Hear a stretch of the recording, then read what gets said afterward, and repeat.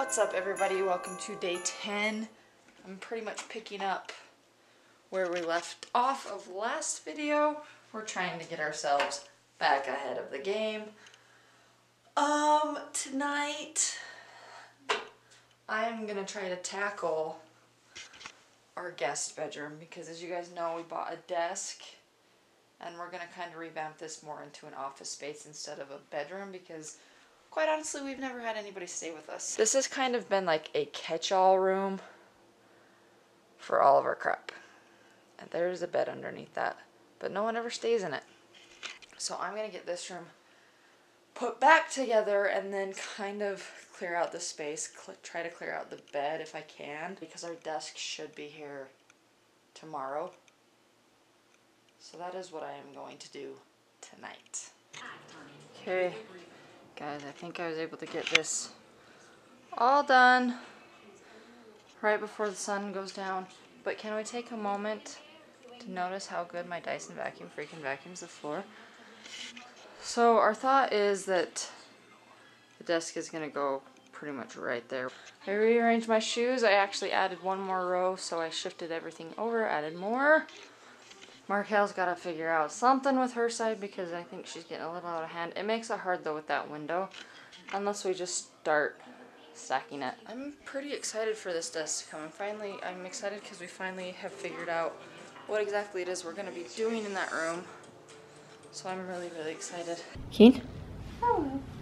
Keen? Hello. Keen? It is freezing in this room. Remember when you had to sleep in here the other night? Yeah. Because I was sick. I didn't kick her out of the bed. I was just sick. It was right before Black Friday and I couldn't get sick. Yeah. We have to use a string light, obviously, to light this room. Look, her stacks of shoes look so much better. These I think she's trying to replace to put on that. You gonna get blanky? I'm really cold. It is freezing in here. These stacks, if you guys look back, they used to actually be almost to cover those frames. We are going to do a little shoe tour type thing again for you guys. We're trying to figure out how that we want to do this because we can't obviously go over every single shoe. So we will base them off of our favorite, like, he just wants to play. We're not playing right now. Okay. Because a lot of people ask, like, I want a really comfortable shoe for work. I'm on my feet all the time. So pick one of those. Oh, like, okay. Because I'm on my feet all the time. You're on comfy. your feet. Yeah. Or like one or two. Okay. One of our most prized possessioned ones. Sure. Okay. Okay. Pick yours. Pick yours. Pick yours. Okay. Let's both grab our most comfortable that we would suggest if you're on your feet all day.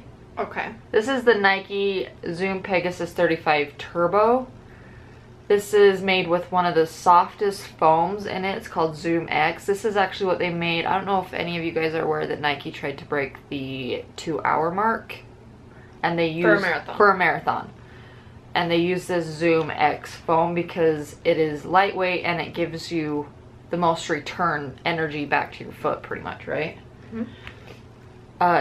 It's like wearing a cloud on your feet. Yeah, I was very, very surprised at how comfortable those are, and I've heard really great things about people who are actually running in them too. Yeah. We haven't ran in ours, but I don't know that I want to because they're pretty. Yeah, I agree. This is the first colorway they came out with, so if I do get those for running, I would get a different pair. Yeah, just to keep those. This is actually what I wore in New York, around New York, and I loved it. Mm-hmm. So, and also, like, to just go with these, because, like, this is a higher price point, I would say, for a Pegasus. It is a very high price point. I'd also really just like the Nike Pegasus as well. Yeah. You can find Pegasus, right now they're on the 35, but in most, like, factory stores, you can find the 34s for a pretty good price. Yeah. And the Pegasus is still a great, great shoe. This is just, like, a way big upgrade if you're really, really into sneakers and looking for a comfy shoe and you don't mind dropping $180. Yeah, this is a great shoe. It's amazing. But if you're looking for something cheaper, going with the normal Pegasus is great too. The Peg is actually a shoe that I own quite a few in, just because it is all around comfortable. I like it a lot. My sisters are obsessed with it. My sisters are obsessed with the Pegasus. To go along with the Pegasus, this shoe right here is the Vomero 12. They were on the 13. They just barely came out with the 14 actually. Really? So this is a couple models back, but really any model of the Vomero is really, really great. This is kind of like the big brother to the Pegasus, and I've never had any trouble with the Vomero. So that's one that I'd recommend for running. It's a great running performance shoe, as well as if you want to wear it for casual, standing on your feet all day, walking around a lot. Vomero is a great shoe. You guys know that we've talked a lot about how Nike comes out with a line every June for Pride Month called Be True. The money that they make for that, they donate some proceeds to LGBTQ plus charities. It's very near and dear to my heart. This was one that they released this last June for the Be True line. They used the triangle for a lot of it. I don't remember if I showed these or not, but this is the Epic React. React foam is one of their newer foams. It's not as premium as Zoom X. It's just like one step below it. React is very, very comfortable, great energy return, durable, all that good stuff. So I had to show something with React because that's very comfortable too. These are called the Air Max 197 Volt Forward Sean Wotherspoons. So the 197 is essentially what he did was he created the Air Max 1 bottom with the Air Max 97 top. You can see kind of the quality of it. So this is actually like a corduroy, the way it is, and he designed it to ultimately to fray. He likes his to fray, which I don't think I'll ever get it to the point that they'll fray. And I've actually, like, I've seen Sean Wotherspoon say that, like, I love the way these look when they get worn and frayed and stuff, but then I've actually heard, like, I've read a lot of posts, like sneaker posts about it that was like, don't do that to these. One, because this is a great shoe, don't mess it up. Yeah. But two, that it doesn't wear that great. Oh, really? Yeah, so I don't think I'll ever get to the point that these will fray. They also come with this on the front is actually a Velcro sticker that you can interchange it to Velcro patch that you can interchange it into just the Nike swoosh. Also came with a couple different lace colors. I don't think I'll ever change it. I've thought about just to see like what it'll look like. Yeah, so you can change it out. Well, what is your shoe, Markale? Mine is unfortunate because I can't even wear it. My shoe is the Air Jordan 1 Off-White Collab in the Carolina Blue colorway. So they did a surprise release with these on the sneaker app, and luckily one of my coworkers got a notification about it immediately, so a ton of us at work got these. Off-White is basically like a fashion brand. It's very sought after. They do collaborations with a lot of brands. Nike's one that they do really frequently, and everything that they do is like gold to people. Like this shoe right now I think is reselling for $1,000, give or take, and which is also unfortunate because they don't fit her and she cannot resell them. Exactly. So because it was a surprise release, I was just so flustered that I just like sent it through to payment to try to get in line and get them. And these run big. So the size that I normally get is a half size too big in these. So I can't even wear them. I can't sell them because I work at Nike, and while you are employed by Nike, you can't sell anything Nike, just to make sure you're not like taking advantage of your discount in the brand. So these are just sitting in a box. Yeah. And I don't know what I'll do with them. Maybe one day I won't work for Nike, and I don't know.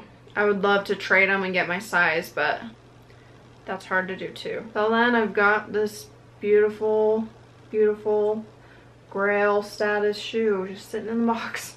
Okay, we are going to show you guys the oldest shoe that we have in our collection. Which we've had a bunch that would be older than this, but we've gotten rid of them. So this is like still in our collection, this is the oldest shoe. Because this is one that, like, it's old and I don't wear it because it feels like I'm strapping a piece of wood to my feet. It's not very comfortable. I'll wear it every once in a while if it's like just like to the store and back, but to wear all day, not a chance. So this is actually the Air Max 1 Hyperfuse. So if you look at it, I don't know how much you can see that, but there's actually no stitching. It's all fused. It's all fused together. It's basically like they would take layers of material and use high heat and fuse it together. Hyperfuse was really, really big. Yeah. 5-ish years, maybe more. This is actually also my very, very first pair of Air Max, and that is one of the biggest reasons I will not get rid of them. Yeah. Is because it was the very first Air Max that I ever bought. I actually bought this from Markale's store even before you worked there, maybe. I think it was right when I had started. Right when you working started. there. I remember buying them, and I remember going home and putting them on and then taking Kenai out for a walk and going, holy shit, these are uncomfortable.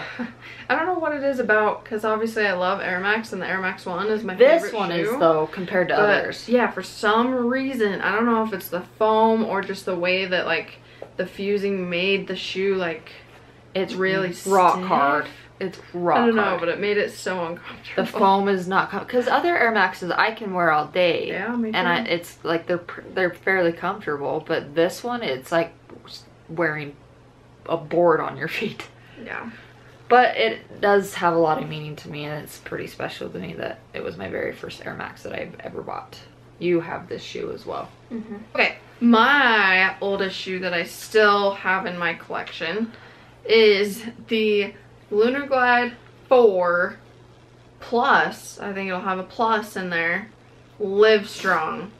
The Live Strong really tells you how old this is. Yes. It was made, Nike shoes have a date of when they were made on the inside, the white tag.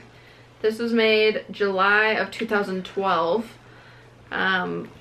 I bought this shoe from my store before I worked at my store. I was actually working for a company called Finish Line. They do still have some Finish Lines around. It's like a Foot Locker if you haven't heard of it. And I wanted to get some Lunar Glides because the Lunar Lawn foam was the softest at the time. Really comfortable. It's a good foam still. And the Lunar Glide is made for people who pronate because they have this called dynamic support here. It's a more dense wedge that they put on the inside of the shoe to help kind of correct that motion of overpronation, which is your foot turning inward. So I wanted to get the Lunar Glide to help with my overpronation and have a comfortable shoe for work. And so the employee discount wasn't that great at Finish Line, so I went to check the Nike outlet, and they had these for a better price than I could get them with my discount at Finish Line.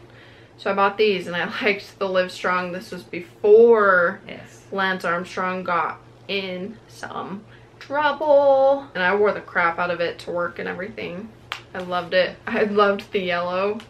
Now I think they're kind of hideous, but it's a shoe that I don't want to get rid of because it's just so funny. And I remember going into the store and buying these and talking to a guy who ended up being a big part of my Nike career. So yeah, these, just like you don't get rid of these even though they're uncomfortable.